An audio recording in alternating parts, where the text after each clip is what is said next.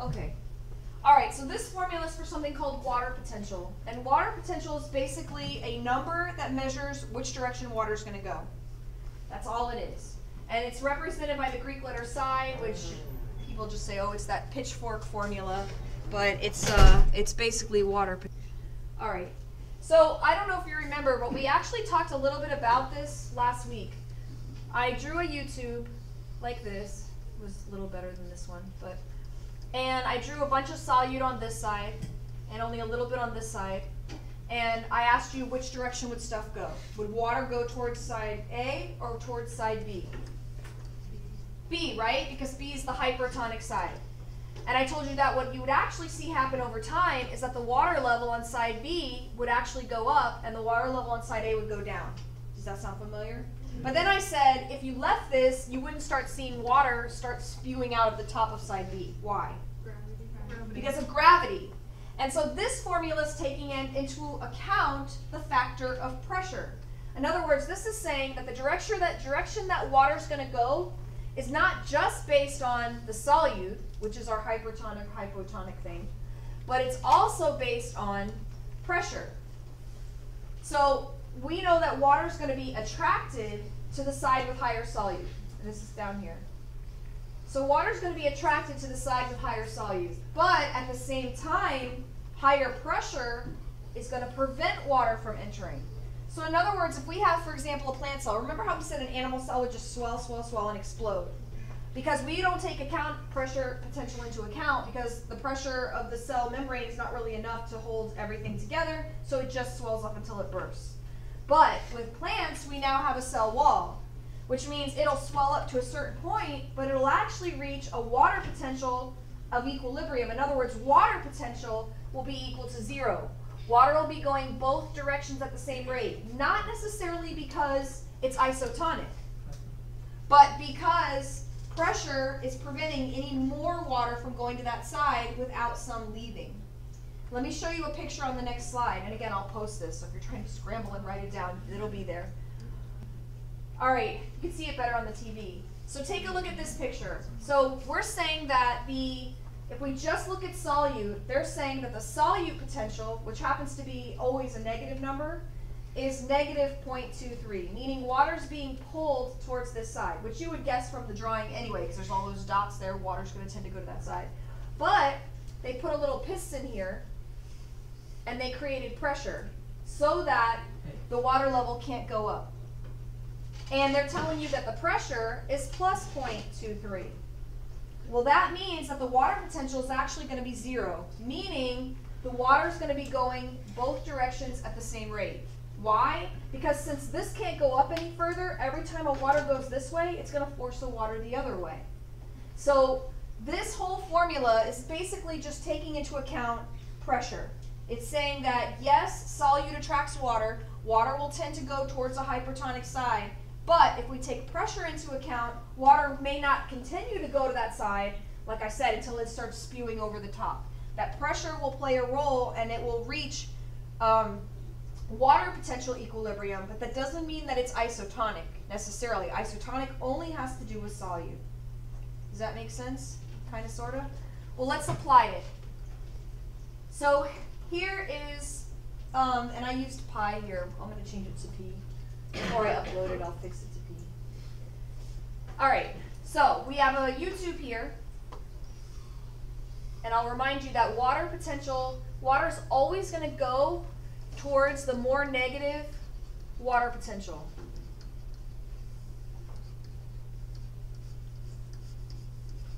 Water will always go towards the more negative water potential. So if you're given this, our solute potential on the left is -4, and our solute potential on the right is -2, which basically means that the left side is hypertonic compared to the right side. If solute was the only thing playing a role, which way would the water go? To the right. To the left, towards the more negative solute potential. So that may still be the case, but in order to see if water will still go to the left, we need to take a look at the pressure. So the way you would do this, really simple, you just plug in the numbers. So the water potential on the left side is going to be 1.5 plus -4. And my water potential on the right side is going to be 3 plus -2. So my water potential on the left is going to be 2.5 negative, yeah? And my water potential on the right is going to be +1. If water always goes towards the more negative side, water will go to the left in this situation. Oh, what's 1.5? Like, what is it?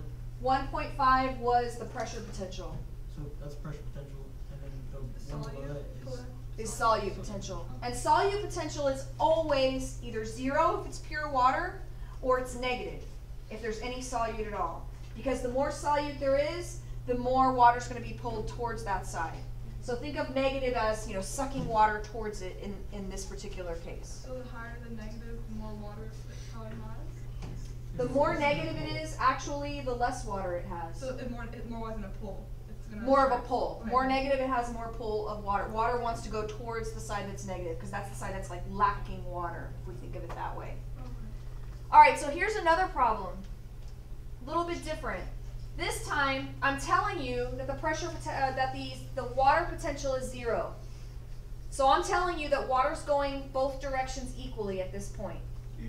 And I tell you that the solute potential on this side is -2, and the solute potential on the right side is -6. Now technically, if pressure wasn't playing a role, which way should the water go? To the right. But because of pressure, we know that it's actually equalized. Water's not going to the right. Now, if it's at equilibrium, the way you can solve this is this. We know that if water's going both directions at the same rate, that means that pressure plus solute on the left side must be equal to the combination of pressure and solute on the right side. Does that make sense? If water's going both directions equally, I know the solutes are not equal and the pressures are not equal, but I know the combination of the two sides are equal. So if we plug in our numbers, and again, I'll change these to P's. So if we change this, if we plug in our numbers, we have 5 plus -2 is equal to the pressure potential that we're solving for plus -6. So what is the pressure potential on the right side? Good. I know some people are faster with their math. So we'd add 6 to both sides. And so this pressure potential would be 9 on the right. And because of that, water would be going equally in both directions. Even though there's more solute on the right side, the pressure is preventing this water level from going up anymore. And I don't know that the water levels would even be equal to each other. It doesn't matter. The point is there's pressure difference on the two sides. Yes? So when you're looking for like pressure potential for one of them, you're saying the equations are equal to each other, pretty much. Like Correct. Okay. Correct. The only way you could solve this is you'd have to be told that water potential is 0, in which case now we know the two sides equal each other. The water potential would have to be 0. Or you'd have to be told that the water potential is equal. You'd have to be told the water potential is equal, or you can't set them equal to each other. So does it matter which like side numbers are on or within the little thing? Like does 5 and 2 have to be on the left side of that little diagram? No, but 5 and 2 have to be together. Okay. Yeah, you can't mix the 5 and the 6. But yeah, no, it wouldn't matter left or right. I was just making up a side A and a side B. Yeah. Would the same thing happen if you were missing the water solute? Yes, you could be missing any one of these if you knew all the other ones. Just like in like gas laws problems or any of those. Okay, if you're still with me, hopefully you'll be with me through this very last part. And if you had AP Chem, because I know some of you did, then you should recognize a formula almost like this.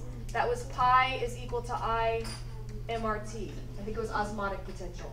This is a little different because this is solute potential. In other words, that's why it's negative, because you're looking at the opposite, not the water, but the solute. But it works the same way. This looks complicated, but it's not. So here's what we're saying. I could give you remember, water potential is equal to pressure potential plus the solute potential. This you can actually calculate. Typically, I would give you this, ask you to calculate this, and then ask you to calculate the water potential, which sounds kind of complicated, but like I said, it's not as bad as it sounds. First of all, R is a constant, and it'll be provided for you. And by the way, all the formulas are provided for you. You're given a formula sheet. So you're told this formula, you're told what all the letters stand for. You're given this formula, you're told what all the letters stand for. You're even given how to get the temperature in Kelvin, which is how, do you remember? Add 273. Add 273. Got it. So you're even provided with that. So it's just a matter of knowing how to use the formula. All the information is given to you. All right, so this is easy. This is going to be easy because they're going to give you the temperature. Worst case scenario, you just have to convert it to Kelvin. Ions are easy if you remember a little basic chemistry. And if you don't, I'm going to remind you of it now. If it's covalent, you're going to say, oh crap, how am I going to know if it's covalent? If it's covalent, you're going to be given a word. You're going to be given that the solute is glucose. The solute is starch. The solute is protein. If you're given a word, you're going to assume it's covalent. For all covalent compounds, I equals 1 because it doesn't break up. You put sugar in water, you get individual sugar molecules in water. If you're given a formula, remember a metal and a nonmetal, and it's ionic, then I is the number of ions it breaks into. So for example, if it's NaCl and we put it in water, NaCl breaks into Na and Cl. So I would be 2.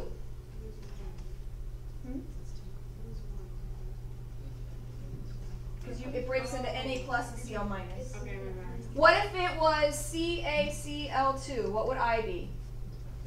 3. Because it breaks into a Ca and 2 Cls. So you just break it up into how many elements are in the formula, and that's I. So if you're given a word, you can assume I is 1. If you're given a formula, just figure out how many elements there are, and that's your I. Yes? So is the molarity going to be given to us, or we have to figure out the molarity? And that's the one thing that you have to calculate. And it's actually really easy because you're going to get it from a graph. I don't know if you did that in chem, if you got it from a graph. But that's how we're going to do it. So let me show you how you get it from a graph. So here's a graph. So let's say that I have a bag, and in my bag I have some amount, some molarity. And I put that bag in pure water. Now if that bag's got something in it besides pure water, it's got some solute in it, what should happen when I put that bag in pure water? Water should go into the bag. So this bag should gain weight. So I have my bag, I put it in pure water, and it gains weight. Now, what if I put it in 0.2 molar solution and the bag has some number greater than 0.2? In other words, let's say my bag has 0.3. This is still hypertonic. It's still going to go in, but will as much go in as when it was in pure water? No, right? So let's say at 0.1, this much goes in. And as I get closer and closer to isotonic, the bag's not going to gain as much weight, correct? Now, what if my bag has 0.3 and I put it in 0.7? Now what's going to happen? Water's going to leave. So the more hypertonic it is outside, the more weight this bag is going to lose. So isn't it true that if I graph the amount of weight the bag gains or loses, even if I don't know what the molarity in the bag is, wherever it crosses 0 would represent isotonic. And that's C. So you would be either given a graph or asked to make a graph, and all you have to know is wherever it crosses the x-axis, that represents the molarity that you're predicting was in the bag. Because at that molarity, it wouldn't have gained weight or lost weight. It would have been isotonic. C is constant. Is that what it means? Constant? Yeah. Okay.